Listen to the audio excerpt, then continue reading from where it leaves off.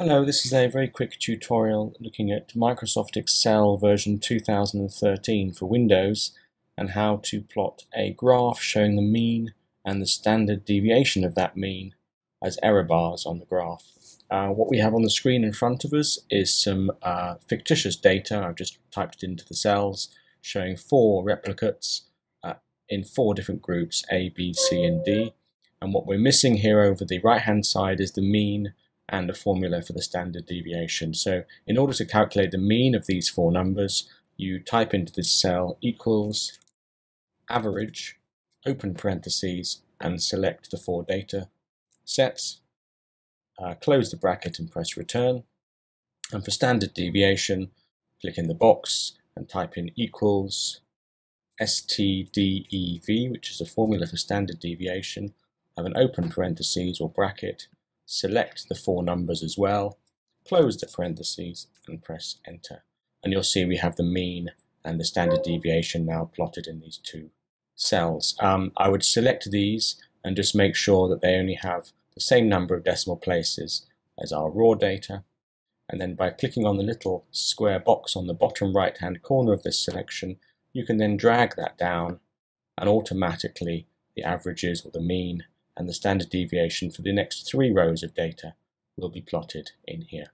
So we need to plot a graph. We're just going to do a quick bar graph or column graph, and we're going to use A, B, C and D on our x-axis. We're going to press the Control key and select the 4 means, which represent these 4 numbers, and then we're going to go to the Insert menu, click on one of the bar graphs and just choose one, and there we are. It's created an Excel graph underneath. There are clearly some things missing on this graph. We haven't got a label, for instance, on our y-axis or our x-axis, and of course using the quick layout tool you can add those various things, but we're not going to worry about that for the moment. What we're mostly interested in is getting error bars on here, and at the moment of course it's just plotting the means. If we select on each of the bars, there are no options immediately obvious to us about how to plot error bars.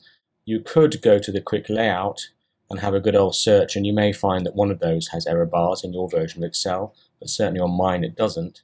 So what I'm going to do is select all of the bars, and you'll see it's selected the mean here, and I want to add a chart element. So I click on the Add Chart element and I scroll down until I see the word error bar.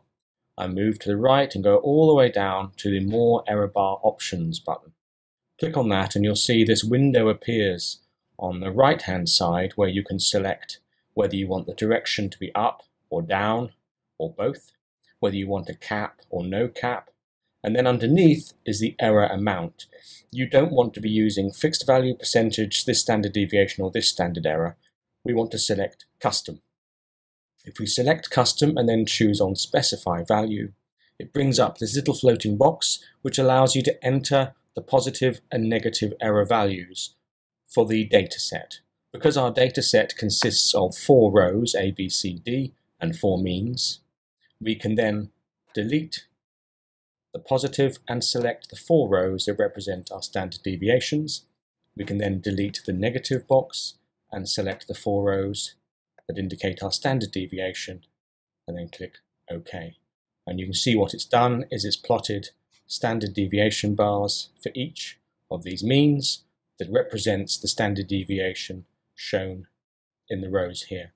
Just to prove this works, I'm going to choose group C here and modify one of the data points, it's 9.4, and change this to 23. Press enter and you'll see the size of the error bar goes up accordingly because the size of the standard deviation in this table has also gone up. So I'll put that back to, let's make up another number, and you see it goes down again. So this is a very quick way of putting means and standard deviations. You could change the formula in this box to accommodate standard errors, confidence intervals, or anything you fancy, but that's how you do it.